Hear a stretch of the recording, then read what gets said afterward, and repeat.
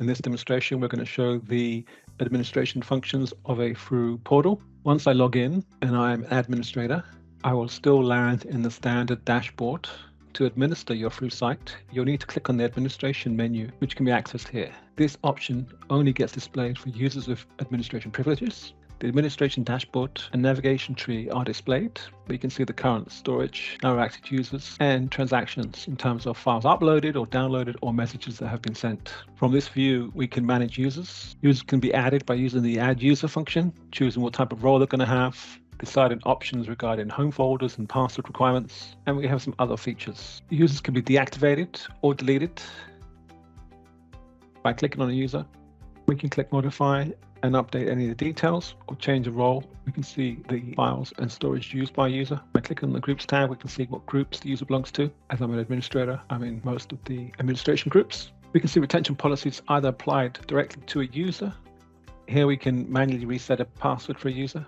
So let's go back to users. Just finally, right here, you're able to filter based on the different types. So we can filter just administrators, just members. If someone was a manager, we'd filter them. If someone was a guest in terms of logging in to collect a registration or to do a secure upload, it would be listed under a guest user.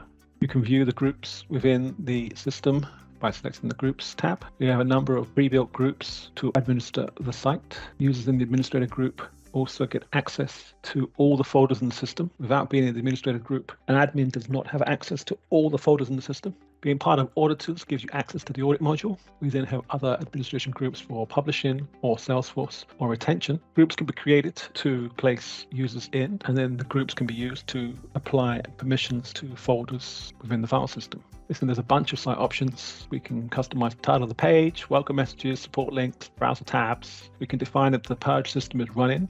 We can define the type of web transfer options. We can also define if we want to filter files, which we wish to allow certain file types or block certain file types. It's a global setting. There's a small piece of customization that can be done here in terms of logos and statements. You can also define what links are available on users' dashboards.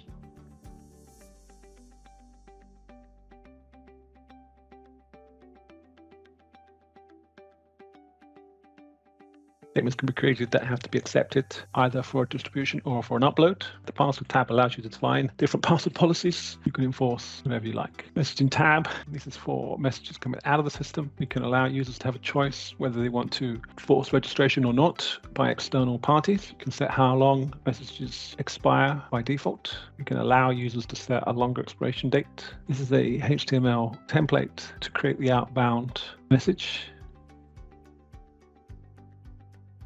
Next interesting part is the audit tab. Audit users can run queries to display any type of transaction or user action or group action. So as an example, if I was to click go, it's going to give me an output of any of these operation types. You can see I've been deleting a lot of files, but just so you understand, right, we have multiple applications that can access the file system. They all recorded by a unique ID, so we know which particular application is talking to the file system.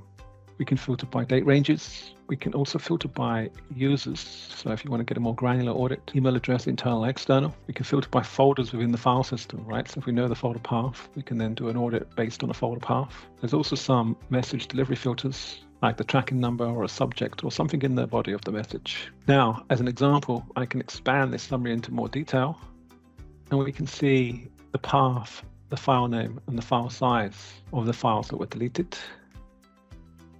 Now, let's say I want to change this and I want to see external uploads, and we can go back to beginning of Jan and then click go and see if there was any. All right, you can see external uploads by me pretending to be an external user and placing the file into a registered user's Dropbox.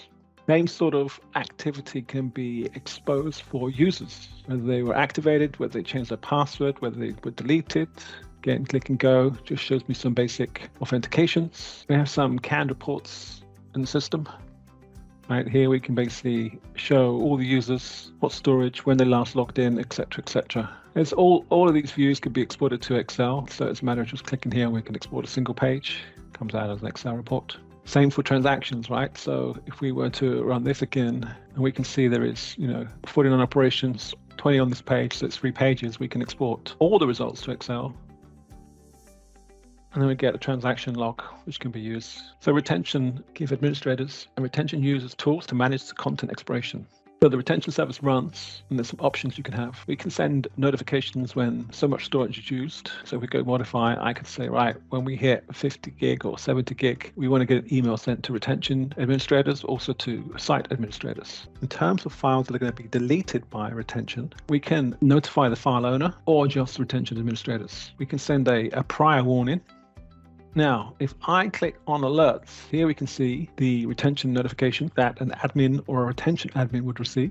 And these reports generate an output that shows the files in the system and where they're located and how many days overdue they are. So we go back to the admin part and back to retention. So we can understand that the notification gets sent or they can view it from alerts.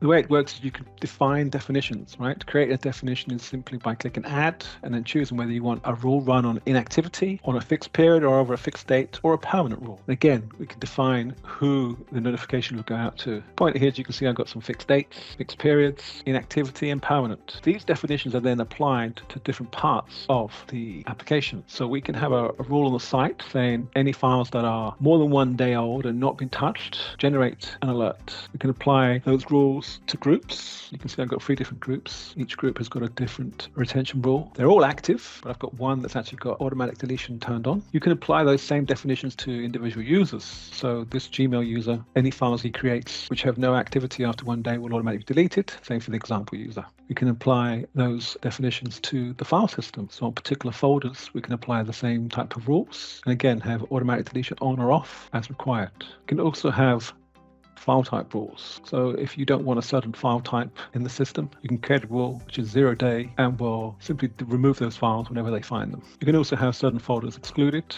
Files that are deleted are stored in the deleted files section. So here is a file that's been deleted. You can see the purge deadline. Files can be restored to where they came from, or as an admin or a retention administrator, they can be restored to a user's home location, which is different to the original path. Also, files can be force deleted from here as well. Last piece is user expiration. It's almost like retention. Again, rules can be created for users, which can then be applied to them as they get created. And then if a user doesn't use it within a certain time period, they can be deactivated or deleted automatically. So rules can then be applied to the site like before, or to a user group, right? Or to a particular user. And based on definition, a user would automatically be deleted or deactivated.